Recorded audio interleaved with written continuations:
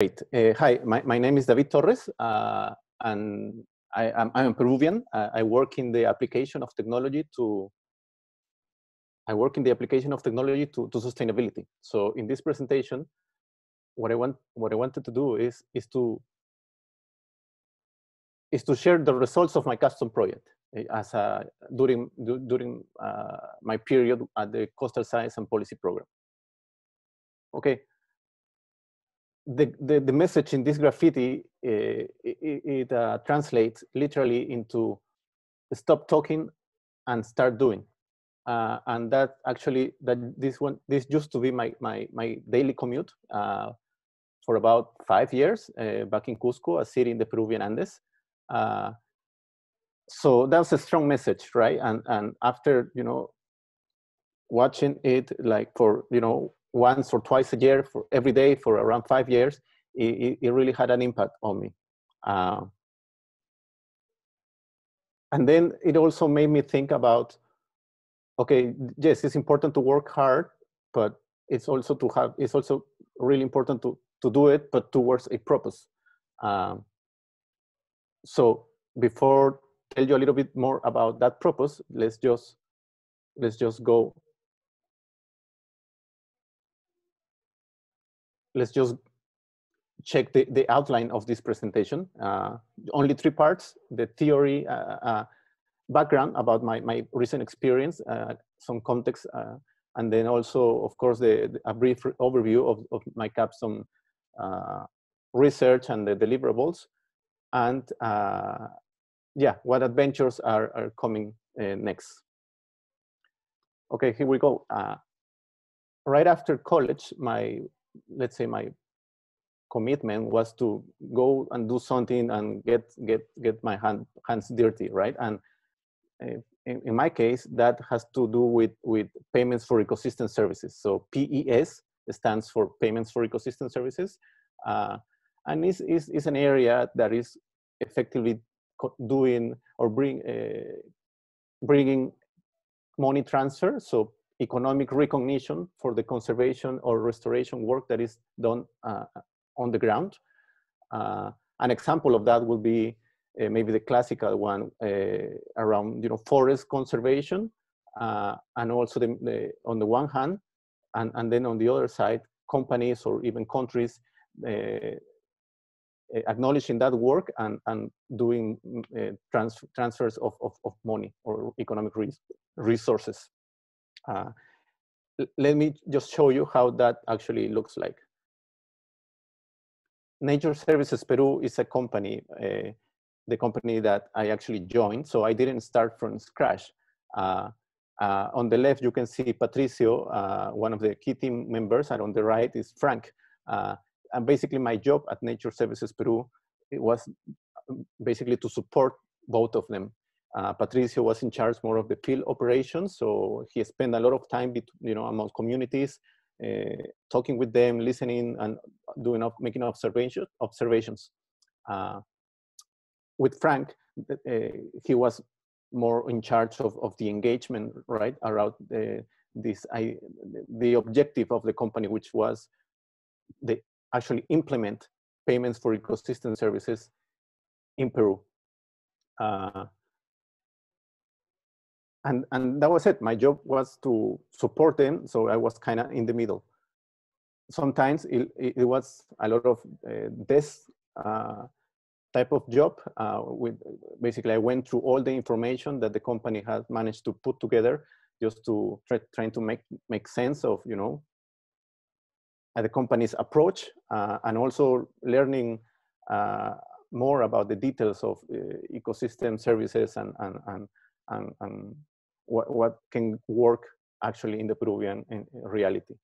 I also had to collaborate with other professionals, because at the end, what I try to do is like building a tool that helped me first myself to manage all the information that I was discovering, and then also to just contribute that to the other parts of the company. Other days, my office looks something like this. So this is actually the first community where we got a contract, a payments for ecosystem services contract. And it's great. This is actually an eco lodge owned by the community, and that which is one of the strategies of how they manage the territory. There were some few challenges, right? Logistically, for instance, I remember in these pictures, I was thinking, should I become a vegetarian, right? I was sharing that ride in a truck with some cows and bulls and cowboys on their way to the butcher. So, I mean, that's reality. And as a side comment, it was also hard for me to separate like my personal expeditions that I used to do in my free time with actually my work. So I suppose that was a nice situation to be in. But of course, there were other situations, more normal ones, if you will, where we're interacting with people, more like the tech savvy, if you will, and my job there was to explain our analysis and to showcase and test the tools that we were building, just to make it more efficient.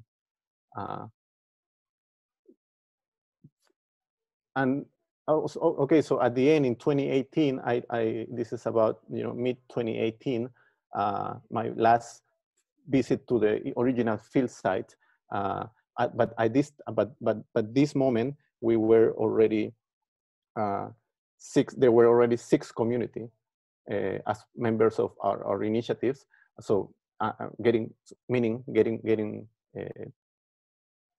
payments for the conservation or restoration that they are doing at the field level, and also 24 companies on the other side, right? So organizations that are with the commitment of reducing their carbon footprint and also collaborating or doing it in collaboration with partners in other places of the country.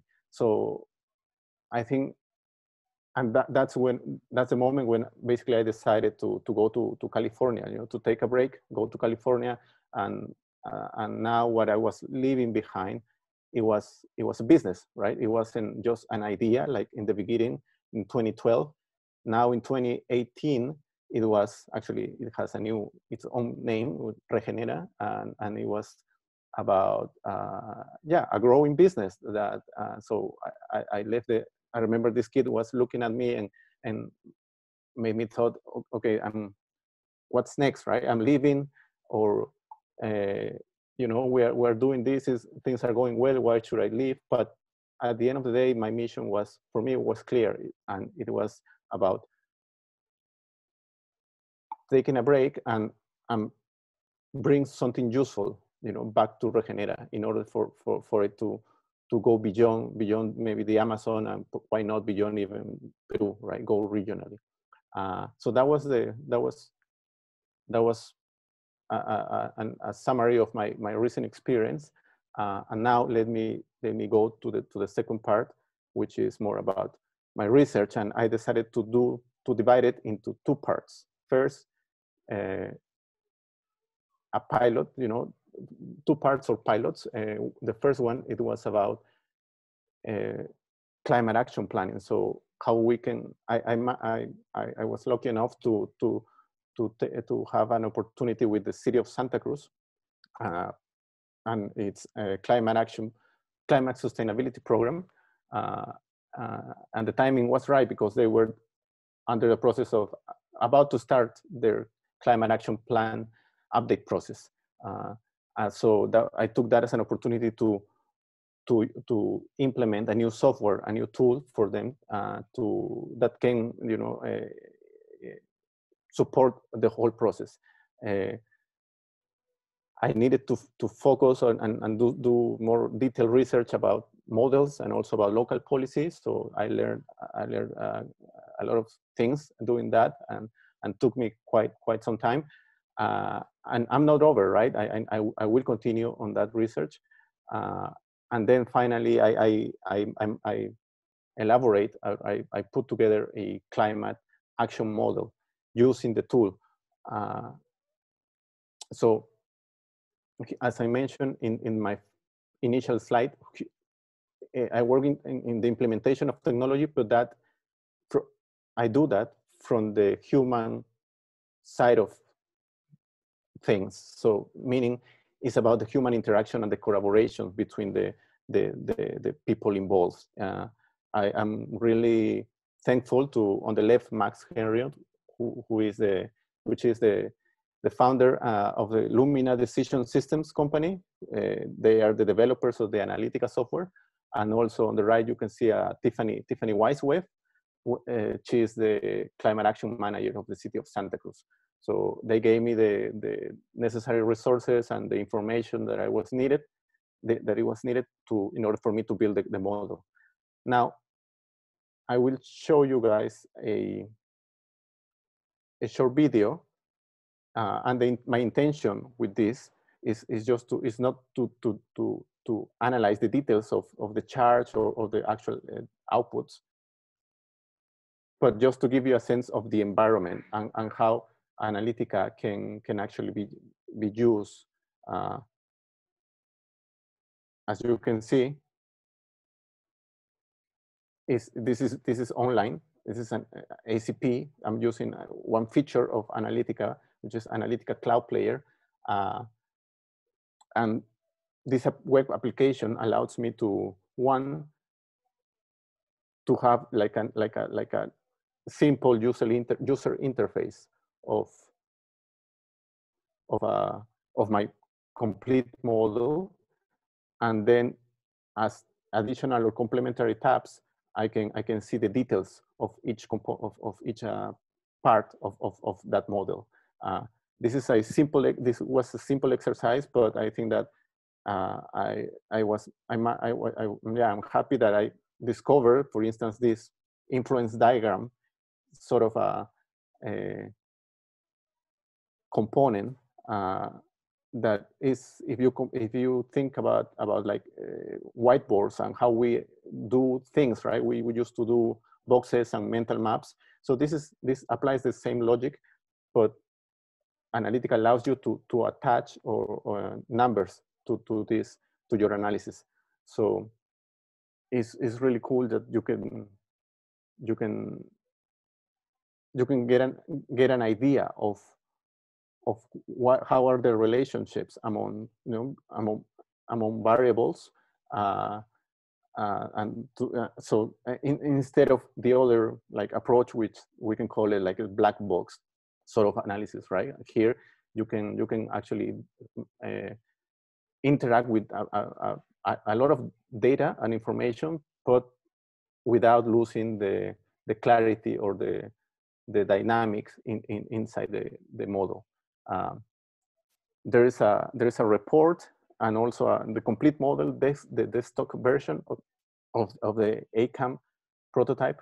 For those who wanted to see it, we can chat a little bit later. But you can see this is an no-light environment, and that finally is also a good way to support the communication aspects of doing models, quantitative modeling, and so that was the experience with Analytica and Santa Cruz. Now let me go to the second pilot of my capstone project, and this one is focused or connected to Regenera, and how Regenera can benefit from an existing tool called Global Forest Watch. As you now are familiar as you now know, Regenera works in ecosystem management, right? In order to put payments for ecosystem services projects implemented on the ground. And we combine, I will say, for the most part, Earth observations like analysis with local stewardship. So I'm very well familiar with those two approaches. So I invest most of my time in actually doing the online dashboard for the Amazon and also for the Peruvian coast. Again, I did that because I was supported by Regenera and Frank, and also who gave me access to the Global Forest Watch Pro version, which is like a prototype that Global Forest Watch is building or developing. Similarly, just a short demo, a quick demo about the environment and how can Global Forest Watch Pro be actually used by an initiative like Regenera. One key difference compared to Analytica is that in this platform, you basically are dealing with maps. And that's important when you want to like do ecosystems monitoring. So the way they do it is first they organize a lot of spatial data that is out there. So they use only validated data from universities, from governments. So it's of course there's data about forests, there's data about property rights, data about carbon storage, and then also land uses. So there ecosystems classifications. So what we want to do with is to benefit from that standardization and to input our own local, let's say, areas of interest. You know, could be a polygon of a community or the polygon of a national park. We can also do the analysis at the watershed level of subnational type of analysis. So that was the question. Can we do that in the Amazon? So I took the property of one of our communities, and then also can we do exactly the same, but for a property along the Peruvian coast? And long story short, the question is yes. We can get in a few minutes we can get a report about the land use change, the forest change through time inside those properties. And as I mentioned, if we can also do the same for the carbon storage, the carbon stocks, you know, below ground, above ground, and we are able to do that because the information is already there. Okay, if in most of the cases, this information cover, you know, the whole Amazon or even the whole world. So it's a very, very big platform. We think that it fits pretty nice to what we are doing and what we need, and it also allows to share it. So it's again a communication sort of application. So we can share our we can share the numbers to our existing partners or to potential new partners, right? We can add this sort of summary report to, let's say, a contract or a quarterly monitoring report. So that's in practice very, very useful. From those two pilots and the whole capstone experience, I think that the main lessons learned, if you will, are that first, you know, we have to use probabilistic approaches, and that comes from the modeling that I mentioned, and my work with Analytica and the Santa Cruz project. And that as an and that allows you to incorporate uncertainty into your analysis. And I think that's the way to work in the socio-economic issues, at least, right? Otherwise, you are putting yourselves into trouble, especially if you are making big decisions or real world decisions. Second, integrate available tools computationally, and that's like, there are a lot of tools already available that are, many of them are even free, right? You don't have to pay for them. So the challenge, what you can do is just integrate those into your own working environment, right? Of course, there are some technological challenges, like you need to do some programming and stuff, but you can work things out, right? And don't you don't have to start from scratch. And finally, I think that the place where I feel comfortable working on is the intersection between the problems and the solutions. So it happens, at least in my view, that sometimes people that are building the solutions, they don't participate, or they don't spend time in where the problems are, and vice versa. So if you have the opportunity to access both of those worlds, I think you can make a nice a nice connection, and move things forward, right? There's, I think, a quote saying the future is already here. It's just not evenly distributed. So yeah, that's, I think that's the same message, but put in a different set, using a different set of words. I now that we are acknowledging, all my supporters, I would also like to include my family on the left, parents and siblings, and Judy, is also on the right. It's always nice it's more fun if you have people around you, right? I enjoy my time in California, and all my exploration of the city and the culture. And now I'm after probably 9 or 8 years spending time with family, and that's also cool.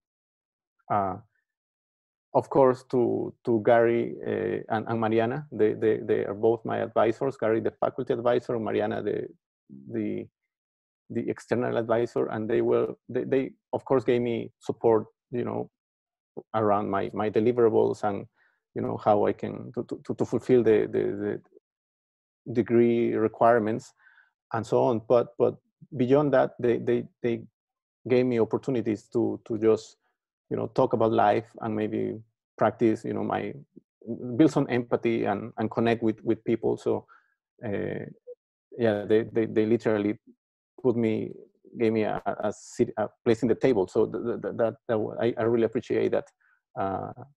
So thank you both. Last but not least, the CSP group, from the students, staff, faculty. I really enjoyed, especially the first year, when we were able to just exchange opinions, right? And points of view. So I wish you all the best. And finally,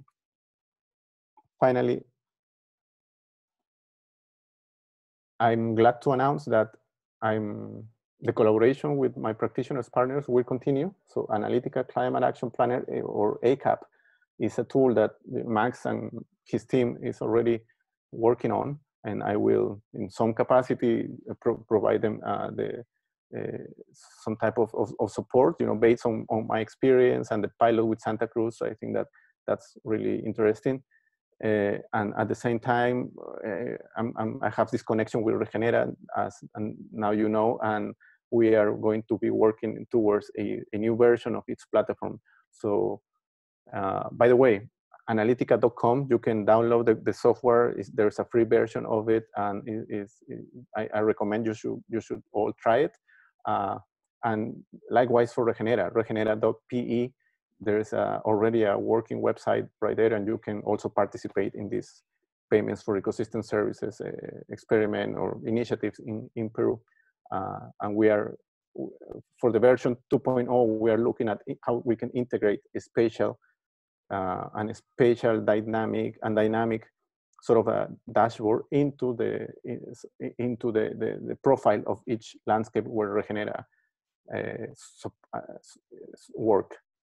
And finally, Automata Group is a new venture or initiative that I'm working on. It's just early days, but it's gonna keep me busy for quite a while from now on. This is a picture from 2012. It was my point here is you cannot do things alone, right? You need to collaborate with others, and of course based on skills and know-how, but also like in respects and common goals. So we know each other for a number of years. We are good friends, and we will continue collaborating. And I think that I would like to replicate that with other teams also, from Peru, California, and other places, CSP, of course. I would like to finish my presentation with just sharing this is a campsite. I think one of my favorite ones, and the story here is that there is a very famous. This is a popular place for because of the sunrise, and it's true. It's amazing. For a couple of weeks, once a year, you can get a very weird, special sunrise.